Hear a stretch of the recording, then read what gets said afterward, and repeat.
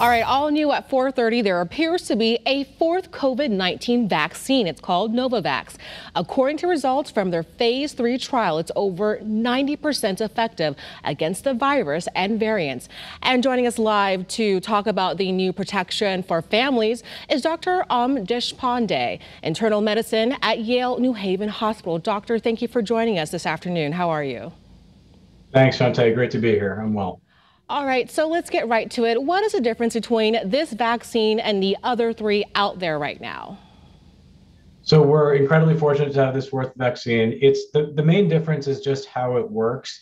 Whereas the Pfizer and Moderna are both based on mRNA technology, this one basically has a bunch of the spike proteins that are from the virus.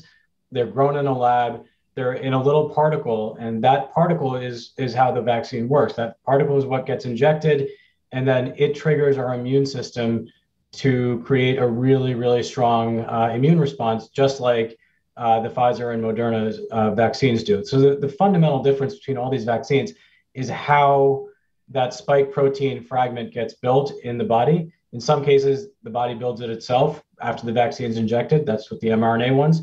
And with the Novavax, it just comes in as a nanoparticle and then stimulates our immune system. But it's very, very effective, as you just said.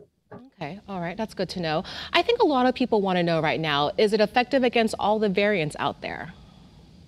Absolutely. So it does appear to be very effective across the other variants, just like the Pfizer and Moderna mRNA vaccines. It's very effective against the original type. And as well as the alpha variant, which was present in Britain, the beta, what it does look like that the beta variant, which was seen in South Africa, this vaccine is a little less effective against that variant. But we thankfully don't have a whole lot of that circulating in this country at present. The data on the Delta variant, which is going around in India, is also still not back yet. But what it does look like is that based on how it works and based on the initial data, it's just as effective against those variants as the mRNA vaccines are. Okay, and then lastly, when could it be available here in the U.S.? That's the interesting question. Because we're so fortunate to have these three vaccines that are already approved, it's not clear exactly when Novavax, that company, is going to apply for authorization.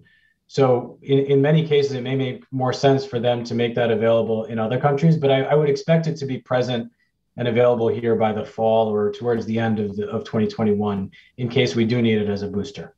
Okay, Dr. Deshpande, thank you so much for your time and your insight this afternoon. We really appreciate it. Take care. Thanks so much for having me. Take care.